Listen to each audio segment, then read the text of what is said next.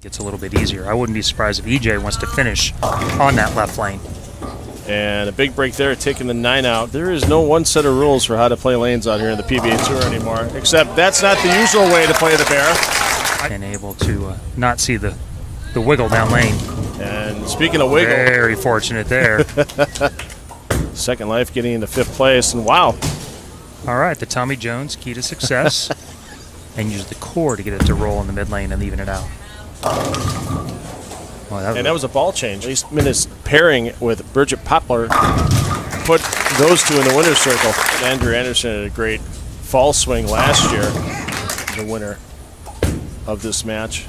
There's a ball there somewhere, and he gets lucky to take the 6 down. It's a good thing we put that ball in the witness protection program before it got to the head pin. Yes. So nobody had to see what happened, and Simonson knows this one's pretty much done. He's just gonna... Well, no problem for Flash. For Sean came on Tuesday night here in the Wolf Open. Was in. His best finish earlier was 6th at the PBA Hall of Fame Classic back in January. I guess if you can carry shots like that, it's going to be your day. Taking down this title in the Illinois Open last Friday. Gotta go. Yep. And it got up and went, but the wrong way.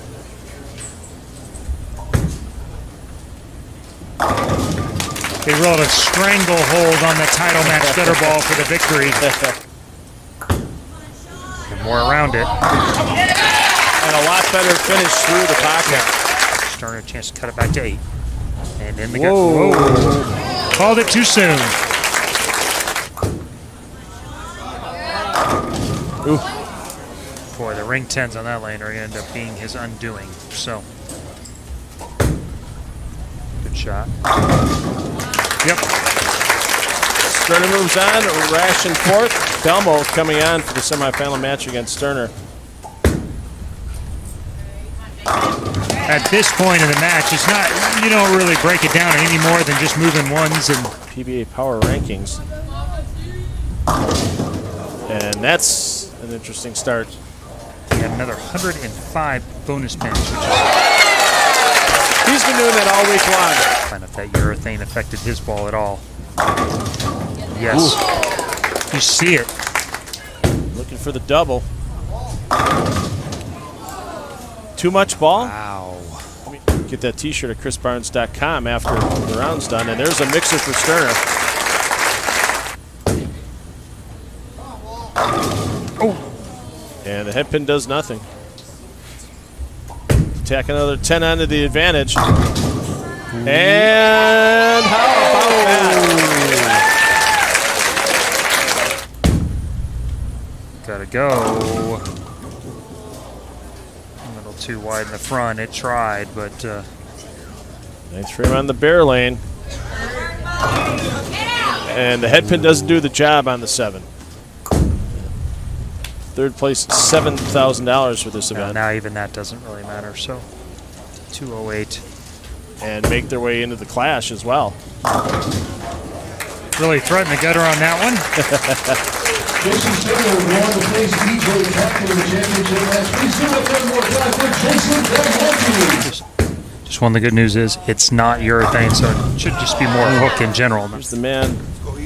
Many say the second best in the world currently, and he can't get the flat 10 to go. 52 games to get to this point in the step ladder. 3 games in already. Taking it out. Let's go, EJ. Push. That didn't come off his hand very good. 15 out of the 24 using urethane on the left lane. Ooh, I had a big mistake. That's not how athletics work. Gotta go. And how about that?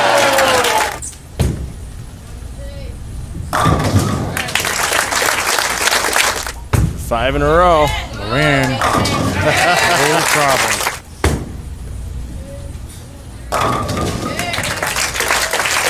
Never say die. And not his best. That's left, and that's done. I got it to the right fast, and it overhooked, and then he moved his eyes in a little bit, and it picked up quick on him. So